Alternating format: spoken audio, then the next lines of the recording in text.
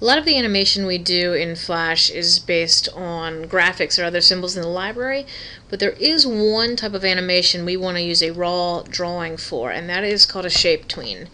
What it lets me do is kind of morph between two shapes. So let me go ahead and make myself a circle on keyframe 1, and now my keyframe is filled in, and I'm going to go to frame, let's say 30, and I'm going to insert a blank keyframe, and the keyboard shortcut to do that is F7. I can also just right click here and tell it to insert a blank keyframe, but let's use the keyboard shortcut F7. And then I'm going to draw a different shape. I've got my polystar tool. I've used a star previously, so I'm going to just draw myself a star here. And so on frame 30 I have this star, on frame 1 I have this circle. Right now these are just blank frames.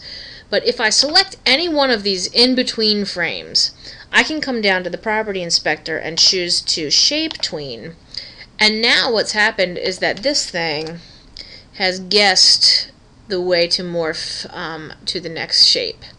If I want to go from one color to another, I can do that too. So let's take this guy and switch up his colors.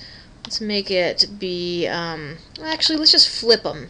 If I want to flip colors, if I have everything selected, I can just choose this little symbol over here where it looks like the black and white are switching, and it will invert it for me.